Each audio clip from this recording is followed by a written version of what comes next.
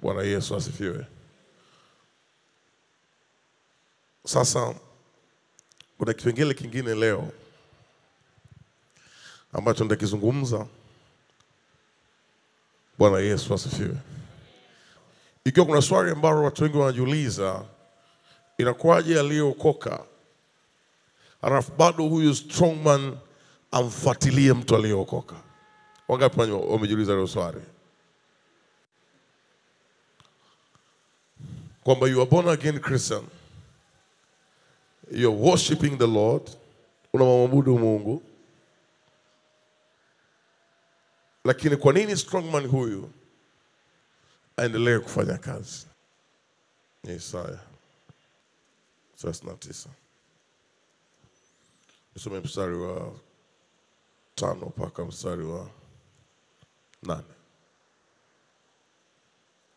Isaya 39 kuanzia mstari wa 5. Neno la Mungu linasema, ndipo Isaya akamwambia Hezekia, basi lisikie neno la Bwana wa majeshi. Tazama, siku zinakuja ambazo vitu vyote vilivyo nyumbani mwako na hivyo vilivyowekwa akiba ya baba yako hata leo vitachukuliwa mpaka Babeli.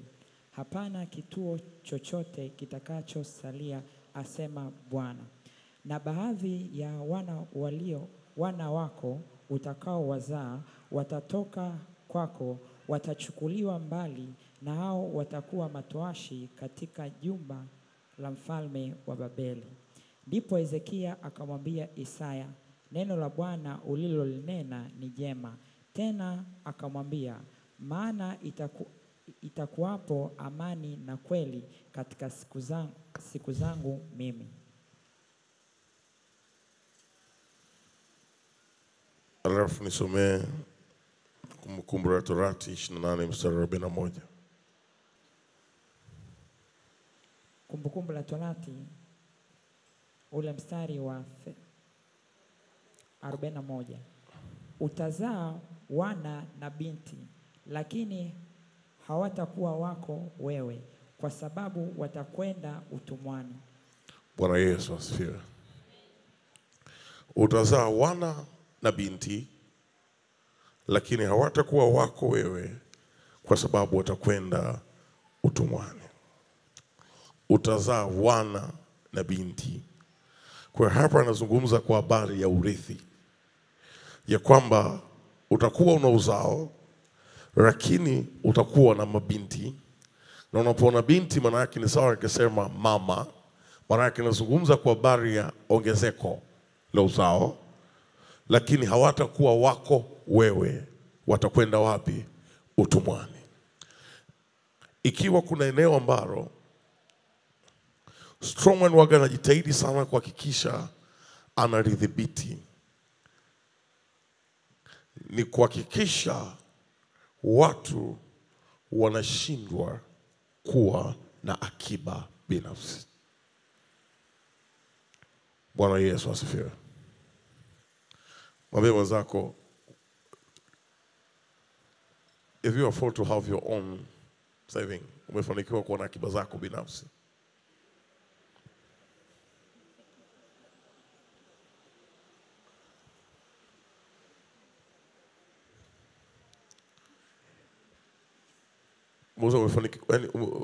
Umefanikiwa kuwa na akiba zako binafsi. Maandiko nasema utazaa wana na binti, lakini hawatakuwa wako wewe. Maana yake anaambiwa utazalisha, lakini kile ambacho utakizalisha akitakuwa chini ya utawala wako. The issue is not for you. The issue haiko kwako wewe kuzalisha, haiko kwako wewe kutengeneza. Ipo katika hivyo vitu ambavyo unavitengeneza kuwa chini ya utawala, chini ya mamlaka. Kwa naambiwa utazaa. Kunapoona neno utazaa, maana yake unaona ni ongezeko. Na binti, maana yake ni ongezeko ambalo lazima liendelee kuongezeka. Bwana Yesu asifiwe. Kwa hiyo kama utazaa na wana, nimekwambia unapoona kuzaa, unapoona binti, unapoona mama, Biblia inazungumza kwa habari ya ongezeko. Kwa hapa inazungumza ya kwamba ongezeko lipo, lakini pamoja ongezeko lipo, halitakuwa chini yako, halitakuwa chini ya usimamizi wako, halitakuwa chini ya utawala wako, bali ilo ongezeko ambalo litatengenezeka litaenda utumwani. Maana yake kama litaenda utumwani, maana yake linaenda katika mazingira ambayo huyo mhusika aliyezaa hawezi kuwa na umiliki. Bwana Yesu asifiwe. Bwana Yesu asifiwe. Bwana Yesu asifiwe. Kunaona kabisa njia za ongezeko ziko wazi. Njia za ongezeko ziko wazi. Kwa hiyo kuna strongman ambaye anafunga njia za ongezeko, pamoja ndani ya huyo mtu kuna chemchemu za kuongezeka, lakini anahakikisha anazuia ongezeko. Ijumaa nitasomea ushuhuda mmoja wa mtu mmoja kutoka Kahama ambaye alitakiwa awe amesha, dada yake yupo. Njoo nisaidie kuzungumza. Nizungumze, dada yake yupo. Njoo. Maana jana akanitumia message kuniambia, mchungaji nashukuru sana. Akanitumia na sadaka ya shukrani kwenye simu yangu. Mungu akubariki huko ulipo. Bwana Yesu asifiwe. Ni mdogo wangu baada ya kusoma kuongeza elimu, kwa hiyo atakiwa apandishwe grade ya mshahara.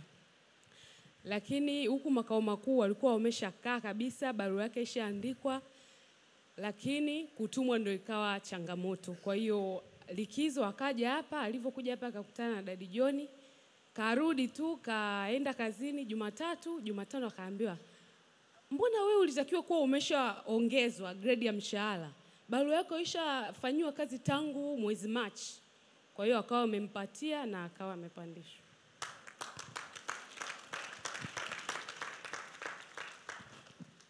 Bwana Yesu asifiwe. Bwana Yesu asifiwe. Kwa hiyo ukaona alitakiwa awe tayari ameshapata ongezeko lake, lakini kwa sababu yuko utumwani, kwa issue kwake si ongezeko kutengenezeka. Listen, unaweza ukawa unaongezeko la ndani kwa ndani. Bwana Yesu asifiwe.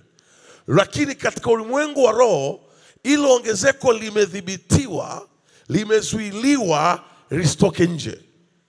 Kwa hiyo ilo ongezeko linakuwepo liko ndani kwa ndani, lakini linakuwa liko utumwani. Bwana Yesu asifiwe. Yaani ongezeko linakuwepo ndani kwa ndani, lakini muhusika katika uhalisia wa nje unakuwa huko utumwani. Mungu wakati anafanya creation, uumbaji, principle mojawapo ambao alihakikisha anaitengeneza kwa kila aliyemuumba kwa mfano wake ni ongezeko. Bwana Yesu asifiwe. Ndio maana tuna kiganja hiki chenye mikono ambacho kina vidole vitano. Spiritually, kila kidole kina maana yake. Sasa leo siku kwenye kukwambia maana ya vidole hivi. We'll find a day ya operation. Itaitwa operation komboa kiganja na vitendea kazi yake.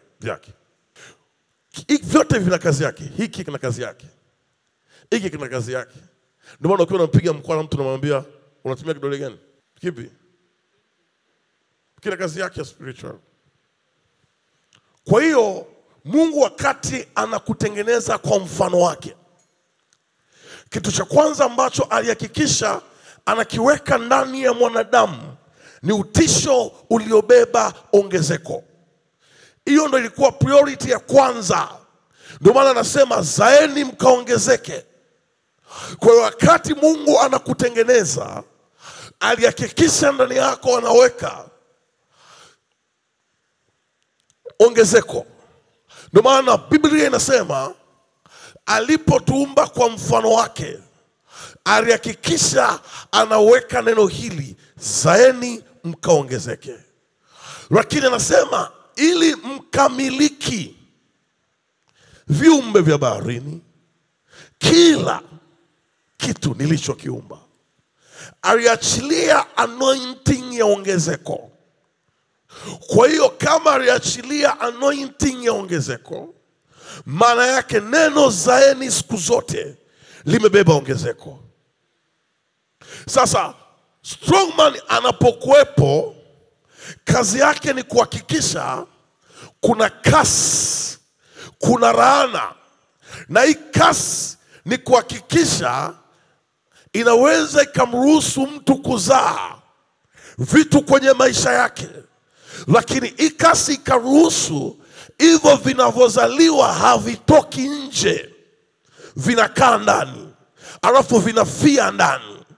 Na wengine wakaruhusiwa kuona channel ya ongezeko lao kupita, lakini channel hizo wakaziona, njia hizo wakaziona, lakini zisiwe na matokeo yaliyo tangible, yenye kusikika. Kwa hiyo anaposema uzao utaenda utumwani, maana yake uzao utaenda katika mazingira ambayo ulichonacho. Kama ni kwenye biashara, utafanya kazi na walioko nyuma yako watapata mshahara. Kwa hiyo wao wataishi kwa standard yao ya mshahara. Kwa hiyo watafanya maendeleo yao kwa standard yao ya mshahara. Kwa hiyo wao watakuwa wanaona kuongezeka, lakini wewe muhusika hakuna ongezeko. Kwa hiyo panapokuwepo na mazingira hayo, maana yake strongman anakuwa ameenda kukaa kwenye eneo linaloitwa akiba. Na ukisoma nilikosoma kwenye Isaya, baada ya Ezekia kuonesha vile vitu vya ndani, alafu Mungu akamwachilia nabii. Nabii alipoenda kumwambia, kitu cha kwanza ambacho nabii alikigusa kilikuwa ni akiba. Soma Biblia yako pena semaji, soma Biblia yako. Isaya 39. Nasoma kama ilivyoandikwa. Ndipo Isaya akamwambia Ezekia, basi lisikie neno la Bwana wa majeshi. Lisikie neno la Bwana wa majeshi. Tazama siku zinakuja. Ukiangalia ile kauli ya kwenye Kumbukumbu la Torati, linaonesha kwa habari ya siku zinazokuja. Sasa na unakuta siku ambazo zinakuja ndizo ambazo zikagota kwenye kizazi chako wewe. Siku zinakuja ambazo vitu vyote vilivyomo nyumbani mwako, vitu vyote vilivyomo nyumbani mwako, na hivyo vilivyowekwa akiba na baba zako.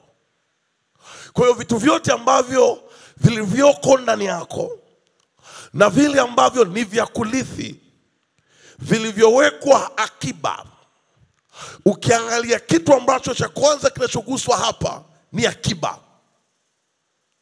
Katika adhabu ya kwanza ambayo inaachiliwa, inaguswa akiba.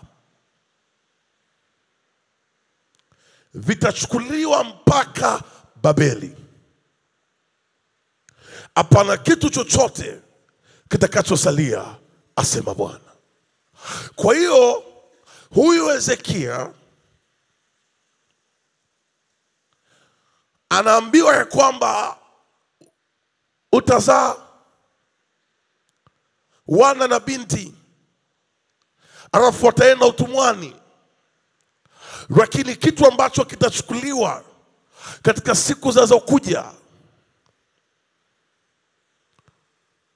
Manake kila ambacho kiko kwako Hezekia, kama ni account za benki, kama ni viwanja, kama ni mashamba, chochote kile ambacho kipo ndani na vile ambavyo Hezekia umevilithi. Kwa hiyo kumbe mnaouzaga nyumba za kurithi, kuna kitu hakiko sawa.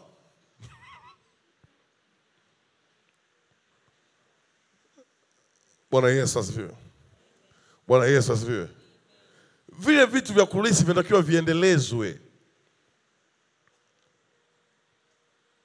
Sababu Biblia, wewe hapo unatakiwa uache urithi wa watoto wako na urithi wa watoto wako, yaani paka katika vilimbi wa benefit na akiba zako ambazo unaziacha.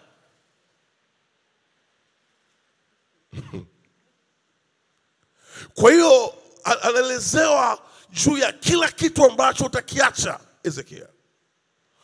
Chote kitaenda utumwani. Maana yake kumbe hata hari ya mtu kupoteza vitu kwenye maisha yake, hata hari ya mtu kuwa na vitu na vikaondoka, maana yake kuna kitu ambacho hakiko sawa. Hawa wanaambiwa vitu vyote vilivyoko nyumbani kwako Hezekia, akiba yote ulioiweka itaondoka. Kwa hiyo kama akiba yote ambayo umeiweka itaondoka, maana yake hata uzao wako hakuna kitakachosalia, ili waweze kwenda utumwani vizuri, ili waweze kuwa chini ya usimamizi wa Babeli vizuri, ili wakienda Babeli pasiwepo na chochote ambacho watahesabia wanakimiliki au wamekishika. Ni lazima vitu vyote viende Babeli. Sio kwamba huu ni uhamisho ya kwamba makabila haya 12 yanavyoenda Babeli, si kwamba anaenda kwenye uhamisho, si kwamba wanaenda uhamishoni. Bwana Yesu asifiwe. Si kwamba wamepigwa transfer ya kuhama kwenye eneo lao na kwenda Babeli, ya kwamba wataenda na nguo zao Babeli, wataenda na mifugo yao Babeli. Hapana, chochote ambacho kilihesabika ni cha kwao wamelisishwa, chochote na mali zote, akiba zao zote, akiba zao zote. Akiba ni uwezo wa kuhifadhi kitu kwa ajili ya matumizi ya baadaye. Ni uwezo wa kuhifadhi kitu kwa ajili ya matumizi ya baadaye. Kwa hiyo hawa vitu vyote ambavyo vilihifadhiwa kizazi baada ya kizazi, vyote vinapelekwa utumwani Babeli. Fikiria huyu strongman, huyu mwenye nguvu, wakati anageuza nia ya Hezekia aliyekosea, akaleta haya madhara. Hezekia alikuwa yuko well off. Maana yake watoto wa Hezekia wanakula sausage Ikuru, wanachagua snacks, wanachagua kila kitu ndani. Lakini tayari Bwana wa majeshi anasema kwamba hawa ulionao recent, hawa watafurahia. Lakini siku Hezekia utakaporala, tuna kaunti msimu mpya kwa ajili ya familia. Ni sawa na kwenye familia nyingine, siku baba aliyolala ndio ilikuwa ni siku ya msimu mpya. Kwa unashangaa baba alipokufa ndipo vitu navyo vinaanza kufanyaje? Bwana Yesu asifiwe. Kwa kama watoto, kama ni nyumba watauza, wote wanaweza wakagawana hata bilioni 4. Lakini kaangalie nje ya bilioni 4 walizogawana, kuna mtu ametengeneza nini kupitia bilioni 4? Listen, ukishakuwa utumwani utashika hiyo hela, lakini umeshika akiba ya urithi ambayo tayari Bwana wa majeshi ataachilia adhabu ambayo hairuhusu wewe kumiliki, kuwa na akiba. Kwa hiyo the moment unaposhika, strongman anakuwa ametengeneza network. Strongman ana tabia ya kutengeneza network ya mawasiliano kali kweli kweli. Kwa ni rahisi strongman akakuletea mtu ambaye akakwambia tukiingiza hela hapa tunapata hivi. Na kweli huyo mtu akawa yuko very genuine. Mkaingiza hela mtengeneze hiyo fedha, mtengeneze fedha. Kwa sababu biashara ni kutengeneza faida, faida ambayo utaipata utaihifadhi, au ikazalisha kitu kingine ambacho utahifadhi. Alafu unashangaa hela mnaweka inaondoka. Bwana Yesu asifiwe. Kwa hiyo Ezekia, siku atakayokufa ndio siku ambayo watu wa Israeli wataenda Babeli. Ndio siku ambayo mfalme wa Babeli atatoa oda ya kwamba hao watu. Alafu kumbuka, Babeli alipeleka zawadi. Ukiona leo kuna kitu kinakubana kwenye ongezeko, kinakubana kwenye akiba, jua kuna siku kilipata just a very minor fracture, uasi mdogo, mwanya mdogo, kikatengeneza njia ya kupita. Uharibifu mkubwa hautengenezwagi na njia kubwa. Mabajira ni hako nilichokisema. Sasa fikiria, ni zawadi ilienda ikakabidhiwa kwa Ezekia. Zawadi, maandishi mazuri, lakini ile zawadi ndio ikawa the reason behind, ikawa ni sababu ya kuchukua kilichopo ndani yake. Yani ni sawa umezaa mtoto, alafu mtu anakuletea nepi za 10,000, alafu na wewe ukamfundisha mtoto wako nini? Nepi. Alafu kumbe kwa kupitia hiyo nepi, akiba yote ya maisha ya mtoto na baraka zote za kurithi, yule aliyeleta nepi, siku aliyokabidhi nepi akageuka na kuondoka, aliondoka nazo. Kwa hiyo anavyoondoka nazo, kinachokuwa kinasubiriwa ni saa na uzililisho. Kwa sababu yule mfalme wa Babeli alipopeleka maandishi mazuri, kadi nzuri na zawadi, alafu watu wake wakaoneshwa vilivyomo ndani, wakaondoka. Kwa hiyo ile zawadi, siku mfalme alipoipokea, nia ikageuzwa, nafsi ikageuzwa. Ilipogeuzwa, wale wakati wanaondoka, waliondoka navyo vyote. Bwana Yesu asifiwe. Bwana Yesu asifiwe. Bwana Yesu asifiwe. Bwana Yesu asifiwe.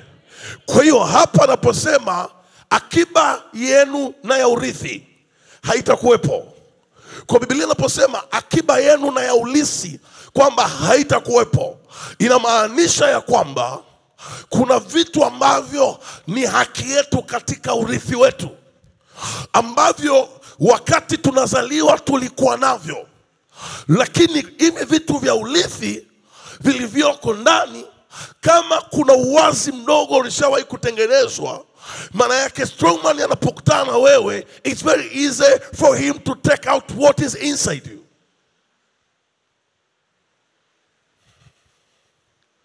Malaika wanainama. Bwana Yesu asifiwe. What I'm trying to say ni nini? Strongman anatumiaje nguvu kubwa sana kuingia, ila damage yake ni kubwa kuliko mlango anaotumia kuingia. Kwa hiyo kama hatumii mlango mkubwa kuingia, nafikiri nishatoa mfano hapa wa binti moja 2014 au 13. Nikiwa kwenye ibada ya maombezi, nimeanza tu, nimesema kila mtu akae kimya. Hii kitu cha kwanza kukimbilia kwenye, sisi tunaita nini kwenye uso? Tunaita chunusi, sio? Kwa kizungu mnahitaji?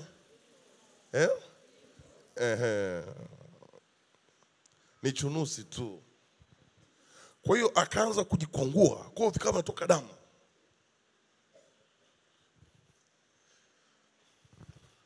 Kwa hiyo kesi moja waga hainitoi kwenye focus.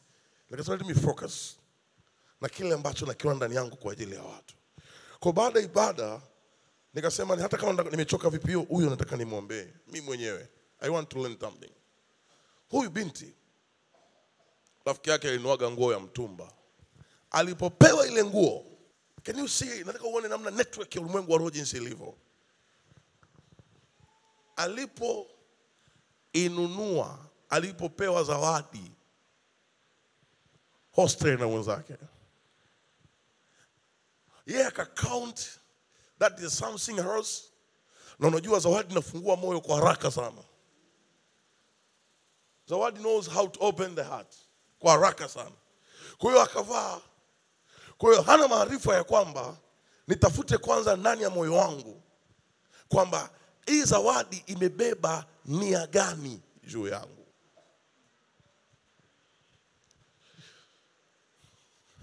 Amaliza chuo with a good performance. Amaliza kukaa muda mrefu, like 2 months, akaingia kwenye international organization fulani. Mshahara wake ni mzuri. Lakini akaniambia, mtumishi, mimi katika mshahara wangu nikishatoa hela ya product ambayo naziagizia nje kwa ajili ya ngozi yangu, kwa ajili ya uso wangu, hii front page yangu, unajua uso ndio front page. Napotoa hiyo, kinachobakia kinaishia kwenye mafuta ya gari na chakula, hata sio kwenye kuvaa. Nini kinachofanyika? Maana yake huyu hana akiba, though anaonekanika ni bosi, lakini hana hapo, hajaweka mchango wa kitchen party, hajaweka mchango wa harusi, hajaweka mchango wa whatever. Unaona? Sasa angalia, yule aliyetoa, kwa wakati namuombea, ndani yangu nikasikia nini? Nguo. Sasa najiuliza, hiyo nguo imekujaje? Wakasema zawadi. Kwa hiyo kwenye maisha yake yote anayoishi chini ya jua, hajuagi akiba. Kwa hiyo kama hana akiba, ina maana hana ongezeko. Tafsiri ya akiba ni ongezeko. You cannot have saving kama hauna kinacho ongezeka.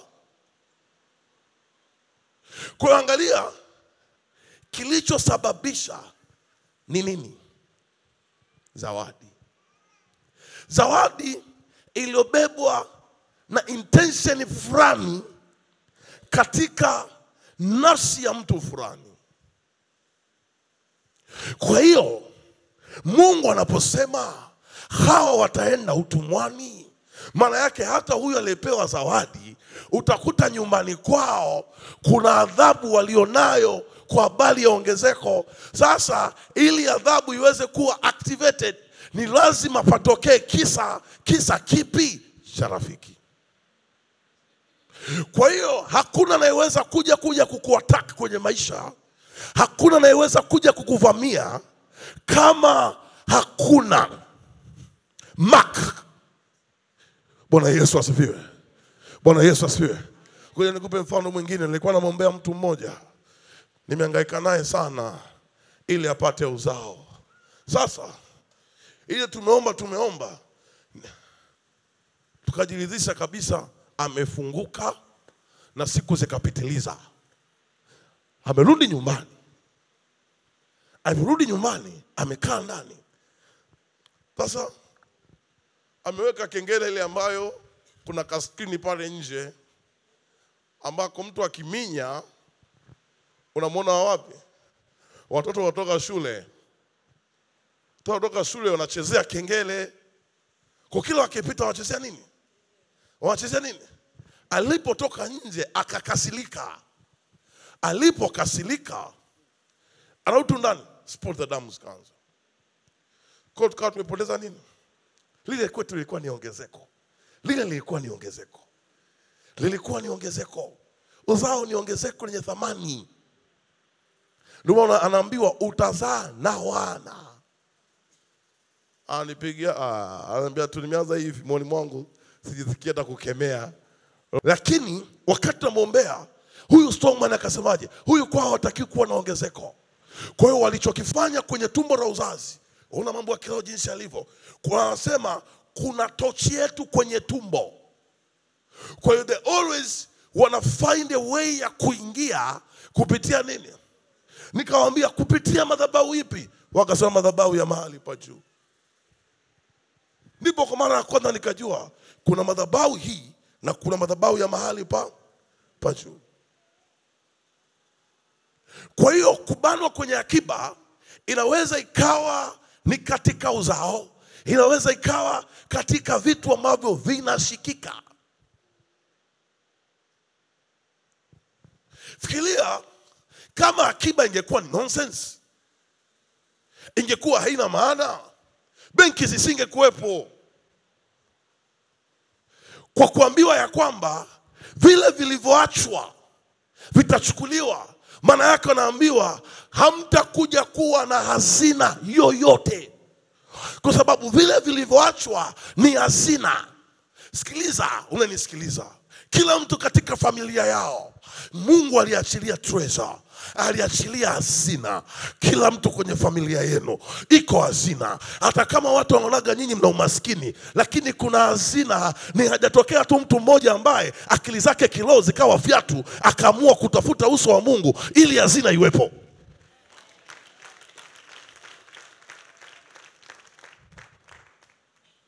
Hazina itafutwi tu kwa maombi.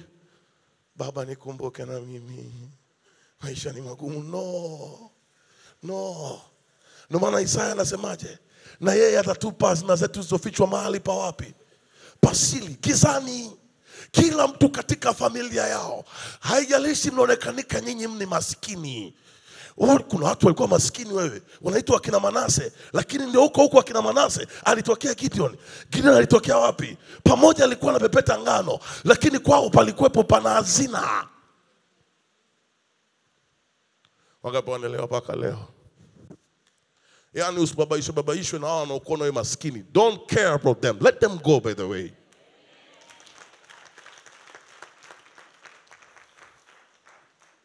Sisi wanadamu kwenye haya maisha, kuna siku hatutakuwepo. Ukiona kwenye maisha umepanda, jua hata huyu anayeumia huko chini hakupenda awe hivyo. Ukiona kwenye maisha umeinuka, jua hata huyu aliyoko chini hakupenda awe katika umaskini. Mimi nachoamini ni kitu kimoja duniani. I'm not a loser. What I believe, you are not a loser also. You are not a loser also. Ni kwamba haujawahi kujua ya kwamba iko hazina. Na hii hazina ikiwa imeenda utumwani, maana yake lazima atokee mmoja ambaye akili ni fyatu. Leo amepigika, kesho anaamka tena kumkimbilia Mungu. Leo amepigwa, anainuka tena. Anakosa kazi, anainuka tena. Vitu vinaharibika, anainuka tena. Vitu vinakufa, anainuka tena. Anasema iwe isiwe, I will arise and shine. Unapigwa tu mara moja unalala. Bwana Yesu asifiwe. Leo unapigwa mara moja unalala. Duniani kuna watu ambao ni lazima njia uitafute ifunguke. Na haifunguki kwa heri, ni kwa sali. Bwana Yesu asifiwe. Waswahili wapo walisema usione vya elea. Sasa unda vya kwako vinatafutwa kwenye miguu ya Mungu, not otherwise. Na faida ya kutafuta miguuni pa Mungu ni kwamba vinaishi. Hiyo ndo faida kubwa. Kinachotafutwa miguuni pa Mungu kinaishi.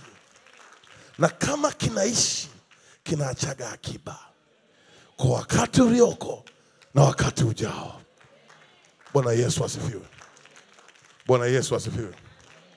Mimi haya maisha eti niwe nacho mimi, alafu nikifa watoto wangu wapite tena jangwani. Ya nini sasa? Lazima niwe nacho, alafu waje kuongeza. Waje kuongeza. Bwana Yesu asifiwe. Hiyo ndo tunasema kwamba hawa ni wabarikiwa wa Mungu. Bwana Yesu asifiwe. Hata sisi tulio na Mungu, it is very possible. It is very possible. Kikubwa ni tutafute akiba zetu, ongezeko letu. Kwa sababu kama hawa, Babeli anapewa taarifa kwenye marango ya kiroho ya kwamba hawa ni wa kwako, siku zinakuja. Maana yake heshima ya taifa lolote lipo kwenye ofisi ya hazina, not otherwise. Rais akitaka kujua salio likoje katika nchi, anacheki nani? Kwa hiyo hawa wanaambiwa akiba yenu mlichokilithi, maana yake hazina yenu yote nyinyi mlichokifanyia kazi, na hazina yenu yote itaenda wapi? Utumwani. Angalia, strongman ametumia mwanya mdogo, madhara makubwa. Discuss na mzako nilichokisema hapo. Mwambie labda mtumishi anatumia maneno mengi magumu, ngoja mimi nikulainishie. Bwana Yesu asifiwe. Maandiko yanasema hapana kitu chochote kitakachosalia. Mstari wa 7. Na baadhi ya wana wako utakaowazaa watakaotoka kwako watachukuliwa mbali, nao watakuwa matowashi katika jumba la mfalme wa Babeli. Kwamba uzao wako hautabeba ongezeko lolote. Wao watakuwa wanasimamia tu maslahi ya mfalme wa Babeli. Ndipo Ezekia akamwambia Isaya, neno la Bwana ulilinena ni jema. Tena akamwambia, maana itakuwa amani na kweli katika siku zangu mimi. Alichokitamka huyu kwamba kwangu mimi itakuwa ni amani na kweli, alivyotamka hivyo katika ulimwengu wa roho, huu muhuri haukugongwa na mwanadamu, uligongwa na Mungu mwenyewe. Kata.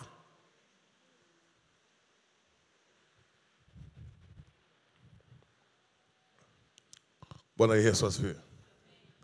Bwana Yesu asifiwe. Bwana Yesu asifiwe. Yani muhuri ukagongwa, kata. Kwa ni rahisi ukawa kwenye familia una ndugu yako ni jeuli, ana kiburi, hana chochote. Hana chochote. Unajaribu kumshika mkono, ana kiburi, hakuna asichokijua duniani. Lakini hana nini? Chochote. Ana kiburi, na Biblia inasema Mungu upinga wenye kiburi. Yoyote mwenye kiburi lazima kuna strongman amekaa hapo. Biblia inasema Mungu upinga wenye. Sasa kama mwenye kiburi anatandikwa na Mungu straightforward. Ndio maana angalia, watu wengi wenye viburi, maisha yao na mwisho wao, hata wakifa wakiwa navyo, vile wanavyoviacha vinaendelea kuwepo au vinaputika. Biblia inasema Mungu upinga. Ilipofika saa ya mtu mwenye kiburi, Mungu hatumi malaika mpinge. Anashuka mwenyewe na fimbo yake kama ana fimbo, kushughulika na mwenye kiburi.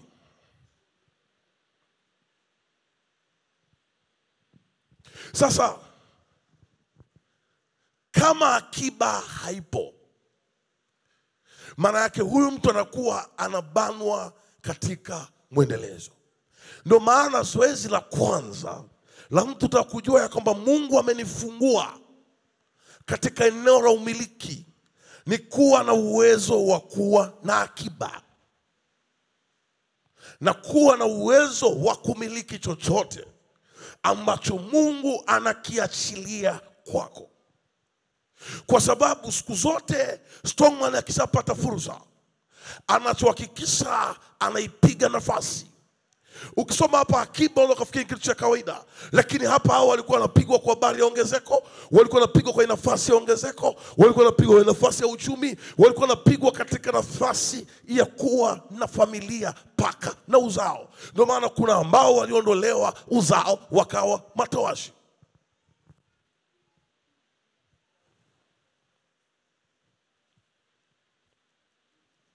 Bwana Yesu asifiwe.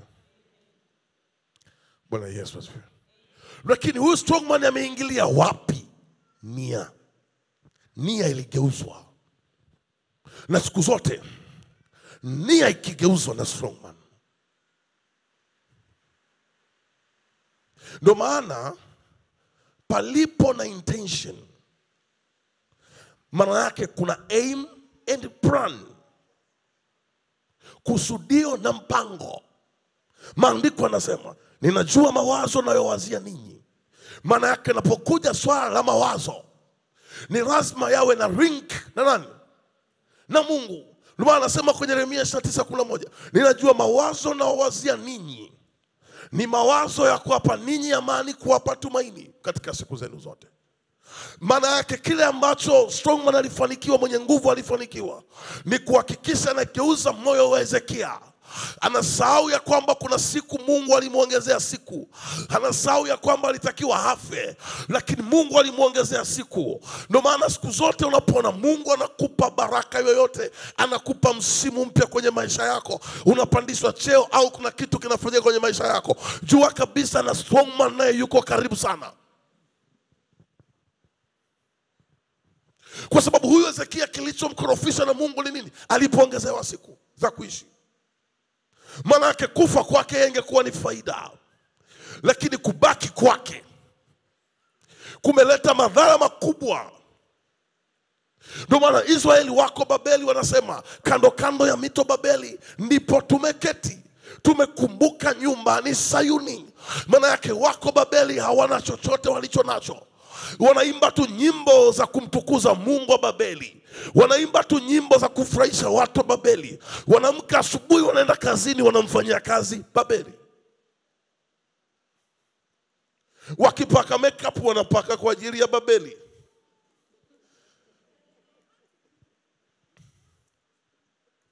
Wakienda kulima wanaenda kulima kwa ajili ya Babeli.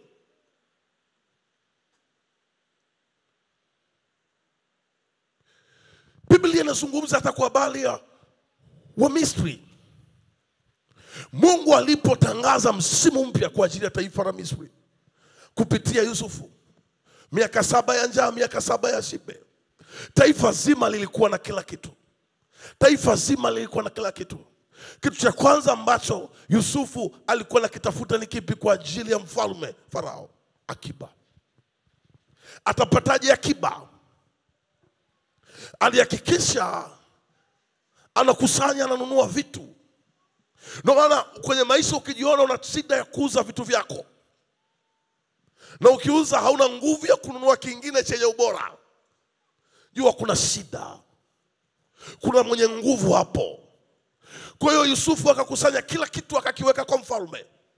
Inafika wakati chakula hakipo, watu wanamfuata Yusufu, wanamwambia tuna fedha, hatuna chakula. Fedha inaondoka, wanapewa chakula. Ikafika mahali fedha zikaisha, wakahamia kwenye kuuza mifugo. Mifugo ikaisha. Ikafika mahali wakahamia kwenye kuuza maeneo yao. Maeneo yakaisha. Ndio wakafika mahali wakasema tununue sisi. Tununue sisi. So Biblia yako utaona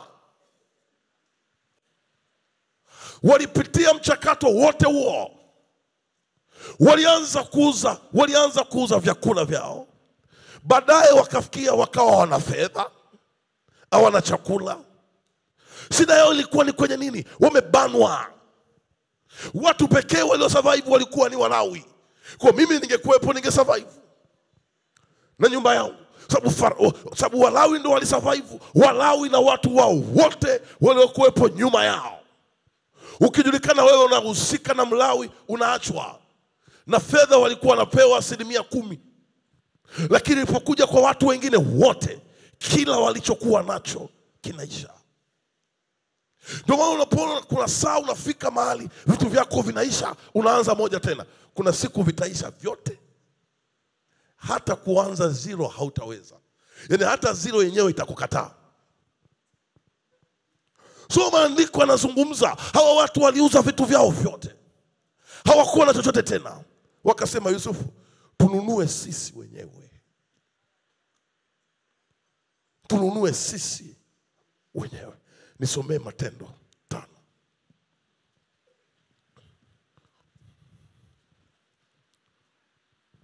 Kwa inapofika ajenda ya mawazo, nia, dhamira, umkwepi Mungu hapo.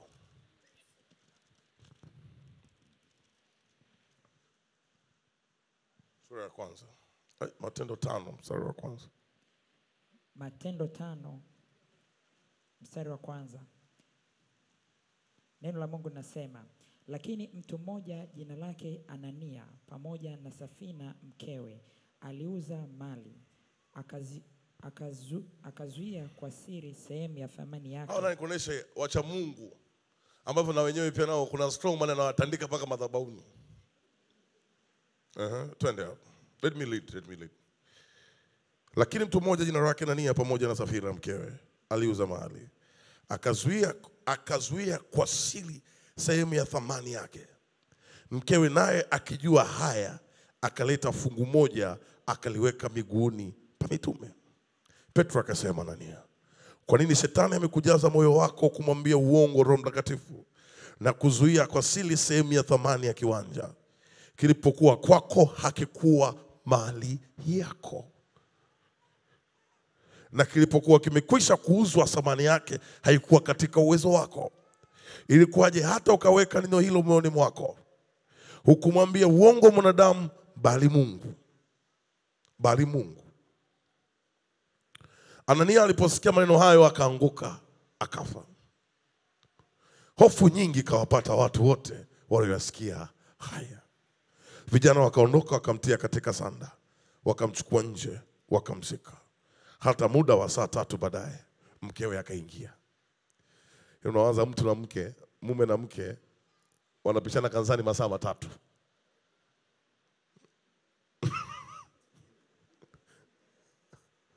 Masaa mangapi? 3 good hours.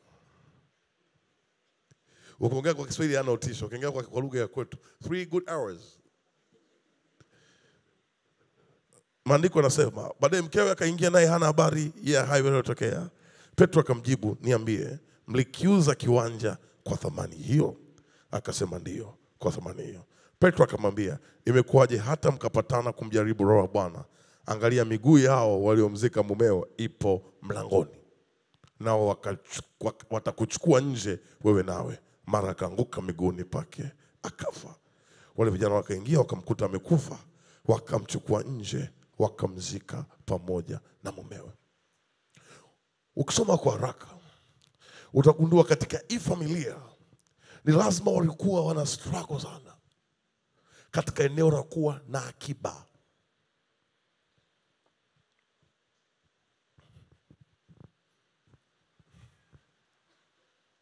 Ndio maana kuna watu hata hapa mna struggle kwenye kuwa na akiba.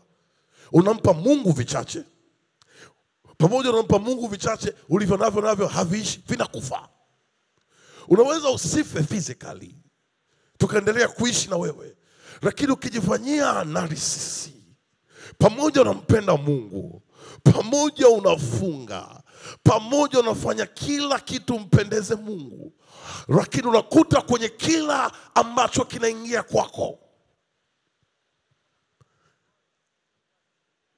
hujaribu kukigawa namna hii, kukigawanya, wakati mwingine kinakuwa kigumu kama mkate mkavu, lakini kuna saa unalazimisha unakata kwa nguvu.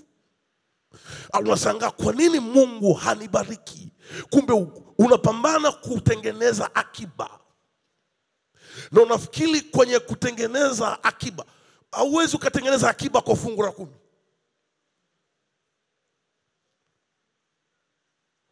Hauwezi ukatengeneza akiba kwa fungu. Mimi najiuliza hivi, Mungu angesema 90% singekuaje?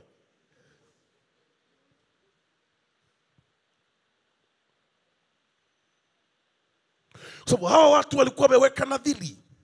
Nia zao ziliweka nadhiri kabla hawajauza. Kwa hiyo nia zao zilipoweka nadhiri, ahadi ya kwamba tukiuza, thamani cha kwanza ni thamani. That's why I don't understand people. Unakuja kanisani, unakunja sadaka yako, yani unaiminya kana kwamba sasa kama sadaka wewe mwenyewe unaiminya hivi isionekanike. Yani wewe mwenyewe yourself, you are not proud. Ndio unachokipeleka. Unapeleka kufanya nini sasa?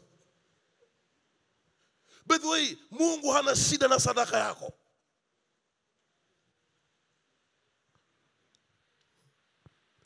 Na ukiona paka kutoa paka utishwe. Unajua sadaka sio bahati nasibu kwamba weka 50 unapata laki.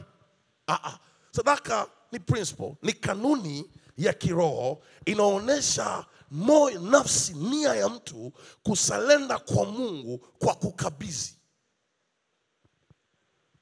Sasa hawa kina Anania wameshika sadaka ambayo nia yao kwa mara ya kwanza haikuwa hapo. Unajua ile maombi ya ukiwa jangwani njia hauioni unapomwahidi Mungu.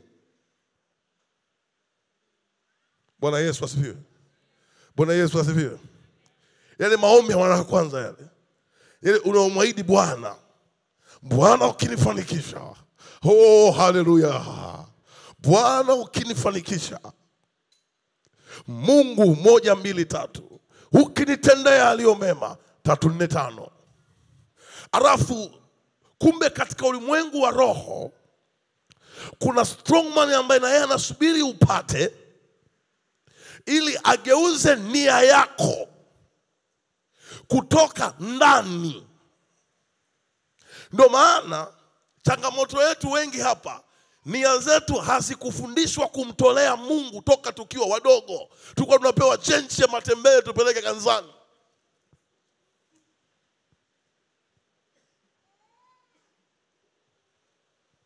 Bwana Yesu asifiwe. Bwana Yesu asifiwe. Bwana Yesu asifiwe. Bwana Yesu asifiwe. Kumbuka thamani ya mtu kutoa inabebwa na nia. Bwana Yesu asifiwe. Sio wingi, nia. Thamani ya sadaka ipo kwenye nia, sio wingi. Kwa hiyo hawa tayari nia zao zilisema Mungu tutakuletea thamani. Lakini kumbuka nao wanamtego kwenye eneo la kuweka akiba. Kwa hiyo thamani ilipokuwa kubwa, ninaamini kabisa Anania akamwambia, wakajadiliana kabisa ya kwamba mzigo unaopatikana ni mkubwa. Kwa hiyo kama mzigo ni mkubwa, thamani hii tukawekea akiba. Walikubaliana kabisa kwamba lazima tuweke akiba. Alafu unakuta kwao kwenye familia yao wanatembea katika adhabu ya kutokuwa na akiba. Kwa hiyo lazima strongman aende akageuze nia zao, wasipeleke sadaka madhabahuni. Yamkini hiyo sadaka wangeipeleka madhabahuni yenye thamani mbele za Bwana. Yamkini hiyo sadaka ndio ingegeuza maisha yao yote.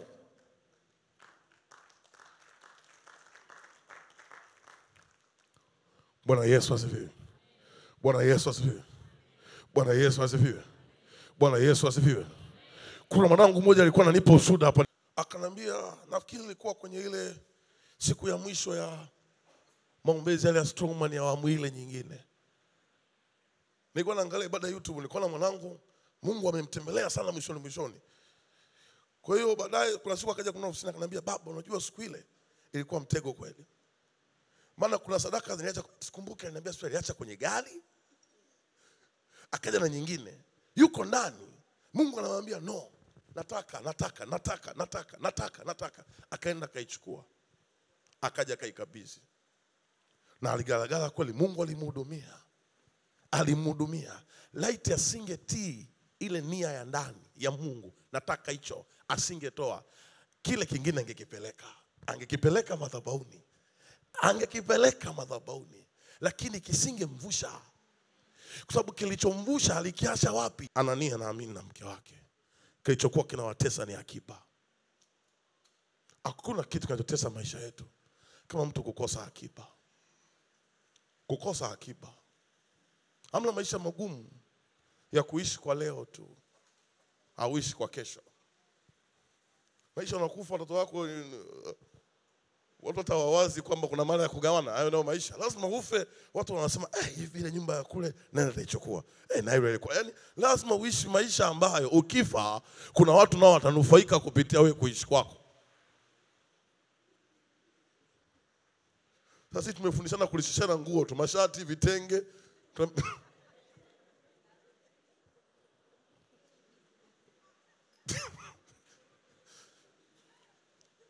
Lazima awepo mtu kama wewe ambaye utahakikisha unarudisha hazina na akiba zinakuwepo kwa ajili ya utukufu wa Bwana. Pe Yesu makofi. Unaweza kumlaumu Anania wakasema alikuwa na tamaa. Hapana. Nyuma ya yeye kuficha cha samani alikuwepo mwenye nguvu, ambaye mwenye nguvu yeye alichokuwa anataka ni nini? Ni mauti iwepo. Ni mauti iwepo. Ni sawa na Yuda. Yuda anamsaliti Yesu. Mwenye nguvu anageuza nia ya Yesu, nia ya Yuda kwa vipande vingapi? Vya fedha. Alafu maandiko anasema nini kilichotokea? Si alikufa? Alikufa. Unaweza kuona namna ambavyo strongman akahakikisha nia yake inageuzwa na yeye akafa. Amekufa. Na maandiko anasema vile vipande vya fedha vikaenda kutengeneza lile eneo ambalo liko paka leo alipowekwa Yuda. Mimi nakuhakikishia kama Mungu aishivyo, kuna watu akaunti zao zitaanza kwenda kutema. Yaani simaanishi kwamba utakaa tu nyumbani unapaka makeup unakata kucha alafu wewe unaingia kwenye akaunti. Hakunaga vya namna hiyo. Ni unaenda kufanya kazi, vitu vinatokea. Ulikuwa unatumia nguvu kubwa, matokeo machache. Unaenda kutumia nguvu, matokeo yanakuwa ni makubwa. Na akiba inakuwepo. Bwana Yesu asifiwe. Ulikuwa unahangaika kutafuta viwanja, unashangaa viwanja vinakufuata. Nao ni umiliki wenye akiba. Ulikuwa unashindwa kununua gari, ukinunua scraper na kutesa, unanunua the little car you want, na alikutesi hela yako haiendi huko. Bwana Yesu asifiwe. Bwana Yesu asifiwe. Namalizana, nikutana na mtu mmoja na kipala. Naambia mbona wewe mwanamke alafu na kipala? Kwenye maombi wigi limetoka. Kumbe nini? Amepigwa na mwenye nguvu. Sasa ukiona paka unapigwa, paka hazina ya nywele unakuwa hauna. Maisha na drama nyingi. Maisha na drama nyingi. Lakini ukijifunza kuhesabu vitu kiroho na ukachukua hatua za kiroho, na hatua za kiroho mimi nakuhakikishia hazijawahi kumtupa mtu. Hatua za kiroho hazijawahi kumtupa mtu. Hatua za kiroho hazijawahi kumtupa mtu. Mimi nakwambia kwa kelele hizi nimeona watu wakiinuka. Nimeona watu wakimiliki. Nimeona watu wakiwa na akiba. Ndio maana baada ya maombi ya Ijumaa nenda kafungue paka akaunti ya dola. Wewe unaogopa nini? Mtumishi ndafunguaje akaunti ya dola? Ina maana usijifunga hata hatua zako huwezi kusafiri wewe. Nenda kafungue akaunti ya dola. Dola ndio inatumika everywhere duniani hapa. Hauna passport, katafute passport baada ya maombi. Hata kama Kiingereza hakipo kuna British Council.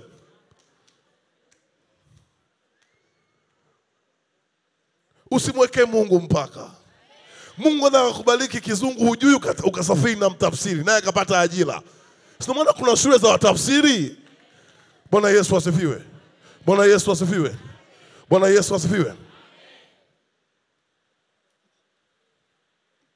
Unasafiri unaongea kwa ishara tu. Haleluya. Baada ya maombi ya Ijumaa, akiba za watu wengi zitarudishwa. Hazina za watu wengi zitarudishwa. Barabara za watu wengi kwenye hazina zitarudishwa. Kuna watu Mungu aliwaita mlime, nyinyi baraka zenu zipo kwenye kulima shambani. Lakini kwa kuwa hakuna mali inatakiwa ikae kwenu, mnalima vitu havikai. Lakini baada ya maombi ya Ijumaa, mtaenda kulima vitu vitalimika. Watu watapandishwa vyeo hapa. Njia zitafunguka hapa. Kwa sababu Bwana ana haja na akiba yako iliyofichwa. Bwana ana haja. Mungu anajua akikubariki utatoa sadaka. Anajua akikubariki utasaidia yatima, utasaidia wajane. Mungu ana haja na wewe kwa sababu ana kazi na wewe. Saa imefika. Tusiishi chini ya kiwango. Tusiishi chini ya kipato. Kipato kisituzuie, bali baraka za Bwana zisheheni kwa ajili yetu. Biblia inazungumza kwa habari ya Ibrahimu. Kipindi kwa anaitwa Abrahamu, ametoka kupambana, anarudi na vitu vyake, anapita kwenye bonde, anakuta strongman amemwandaa mtu mmoja, na huyo mtu aliyemwandaa anamwambia Abrahamu, nipe vitu fulani. Abrahamu akamwambia, sitachukua uzi wala gidamu, usije ukasema wewe ndio ulinipa utajiri. Mabibi na mabwana, utajiri ni haki yetu, na atohaye ni Jehova, anayetubariki ni Jehova. Biblia yangu inaniambia wakati Abrahamu anashuka kwenye bonde, alikutana na mtumishi anaitwa Melkizedeki. Mtumishi akampa mkate na divai, naye akamwambia Abrahamu, na ubarikiwe na Mungu aliye juu sana, aliyeziumba mbingu na nchi. Maana yake alimwambia Abrahamu, Bwana akubarikie na akulinde, baraka zako zikaandikwe kwenye ardhi, anga ikashuhudie baraka zako. Lakini strongman alitaka kuchukua baraka. Abrahamu akamwambia, I'm too loaded.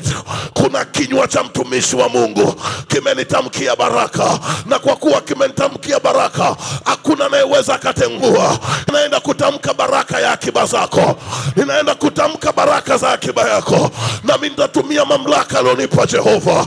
Nitatumia mamlaka alionipa Jehova. Ninajua kinywa changu amekitahiri kwa ajili ya hii kazi, na nitakapotamka hizo baraka, hata kama zitaenda wapi, zitakuja juu yako. Hata kama baraka zako ziko nje ya Dar es Salaam, utakuwa nazo. Hata kama ziko wapi, baraka zoleo baba bashakata ya mandara korobo sata ya manda. Mungu akikupa mtumishi akaweka neno lako, Mungu analiheshimu hilo neno. Inakuwa ni swala la wakati. Nitaenda kumaliza maombi kwa kutamka matamko ya baraka. Saa imefika. Wasiokuwa na nyumba wataenda kujenga nyumba zao, wasiokuwa na viwanja wataenda kuwa na viwanja, wanaotafuta kufungua biashara watafungua biashara, wanaotumika makazini ya wainuki wataenda kuinuka, popote walipokuzuia watafanikiwa. Abrahamu ametoka kupambana, yuko na mali zake, anakutana na strongman barabarani, anamwambia nipe vya kwako. Abrahamu akamwambia, jana ulinitesa, ulichukua. Juzi ulinitesa, ulichukua. Robo sata, hautachukua tena vya kwangu, isipokuwa vile vya mara ya kwanza. Isipokuwa vile vya mara ya kwanza. Mapipi na mabwana, ni kweli kuna vitu vilichukuliwa mara ya kwanza mateka. Ni kuna vitu viliondolewa kwetu mateka. Kuna vitu vilihamishwa kwetu mateka. Kuna vitu vilichukuliwa kwetu mateka. Tukaachwa tukiwa hovyo, tukaachwa tukiwa na vichache. Wengine mliachwa mkiwa hamna kitu, wengine hamna kitu. Paka unajiuliza, hivi kazi nayoifanya nasindikiza watu au nafanya kazi? Ninaenda karabashata rabada. Mungu hajakuumba usindikize watu. Mungu hajakuumba usindikize watu. Mungu hajakuumba usogeze watu. Mungu hajakuumba tu ufanyike kuangazi. Iko hazina ndani yako ambayo ni lazima nikaichukue kwa neema ya Bwana, kwa neema ya Bwana, kwa neema ya Bwana, kwa neema ya Bwana, kwa neema ya Bwana. Kuna watu wanateseka na madeni hapa. Madeni hayaishi, madeni hayaondoki. Jana afadhali na juzi, madeni yanapandiana tu.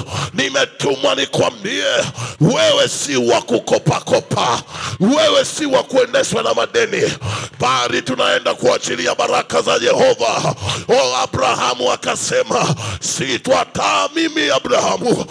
Robo sata na manda. Ni neno la dharau. Abrahamu anamwambia, ulininyanyasa juzi, sio leo. Sitachukua hata uzi wala kamba ya gidamu ya kiatu chako.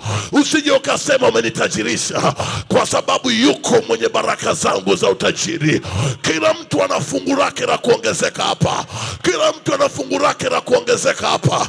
Kila mtu, oh my karabashata na manda. Hakuna aliye sifuri hapa.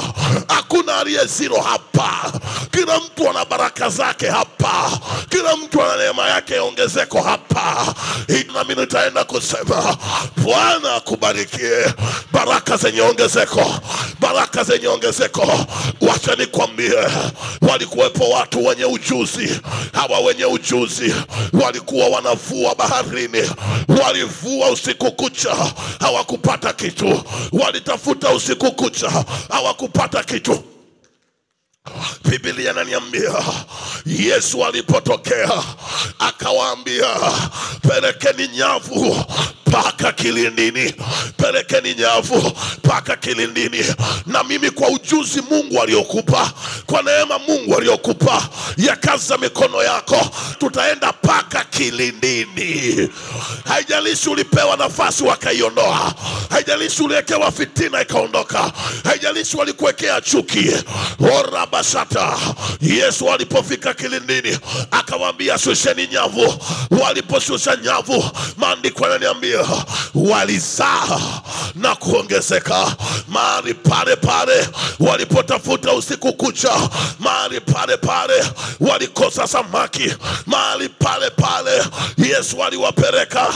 Mahali pale pale kwa neno la Yesu samaki walitoka, samaki walitoka. Maandiko yanasema nyavu ikajaa, wakaita paka majirani waje wachukue wale samaki. Unaenda kubarikiwa na Jehova. Paka baraka zako zitagusa maisha ya watu wengine, zitagusa maisha ya watu wengine, zitagusa maisha ya watu wengine. Arabashata ramanda. Maisha ya kugongea unaraki ya karibu hapa yamefika mwisho. Maisha ya kugongea hapa yameisha. Maisha yameisha hapa. Saa imefika. Hazina ya baraka iliyoko ndani yako itoke, ifyatuke, ifyatuke, ifyatuke, ifyatuke, ifyatuke, ifyatuke, ifyatuke, ifyatuke, ifyatuke, ifyatuke. Tumenyanyasika kwenye nyumba za kupanga, tumenyanyasika kwenye lifti za magari ya watu, tumenyanyasika kwenye familia za watu. Wametuona sisi ni zero, wametuona hatufai.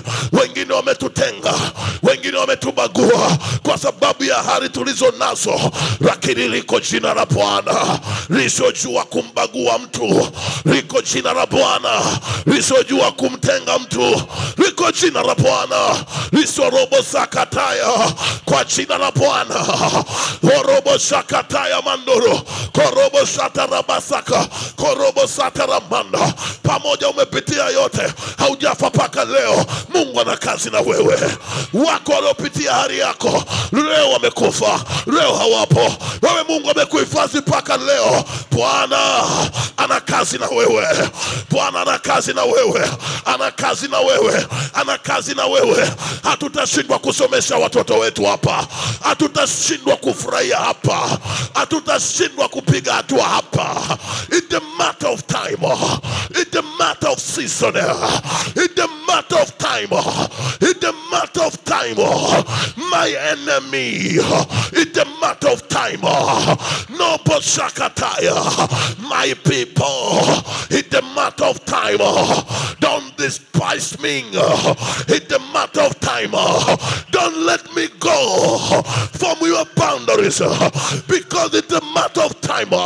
Because one day you have to feel proud because of me.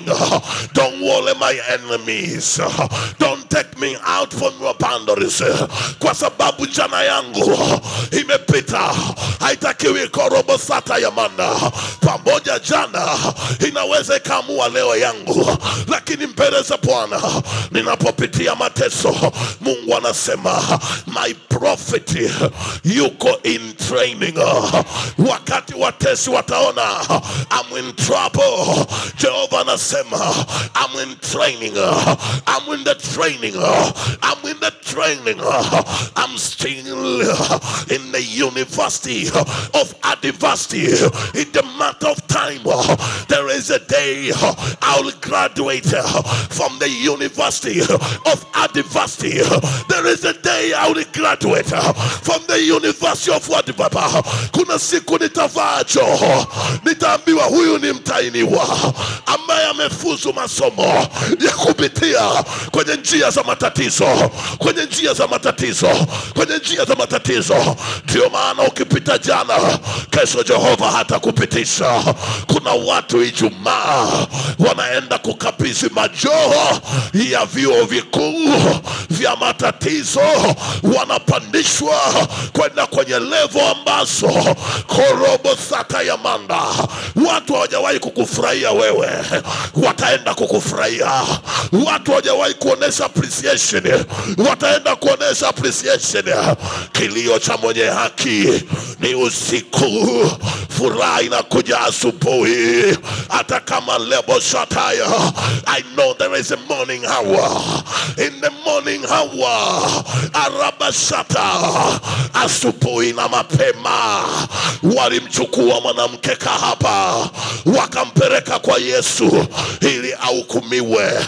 Strongman alijua yule kahaba akienda kwa Yesu ile asubuhi Yesu atamhukumu. Yesu akainama chini akaandika. Alipoandika hakuna hata mmoja aliyebakia. Kuna watu wamekuraba shataya, lakini baada ya maombi haya hawatabaki tena upande wako. Wao wamekuaccuse, wameona hautavuka, wanataka umalizikie hapo. Nimetumwa nikwambie, you won't die there, you won't die there, you won't die there. Hautafia hapo, hautamalizikia hapo. In the matter of process, trust the process. In the matter of process, trust the process. He is a good God. He is a good God, I'm telling you. He is a good God, I'm telling you. He is a good God, I'm telling you. Hallelujah, hallelujah. He is a good God, hallelujah. Hallelujah, hallelujah. Hallelujah, hallelujah. He is a good God. No matter what, He is my good God. No matter what, He is my wonderful God. No matter what, He is my wonderful. He is my good God. No matter niko tumwani, He is my good God. Ananitoa kwenye utumwa. No matter they don't appreciating me, but He is a good God for me. He is a good God for me. He is a good God for me. Hawezi kuniacha nilipowekwa daima. Kuna siku na abashataya.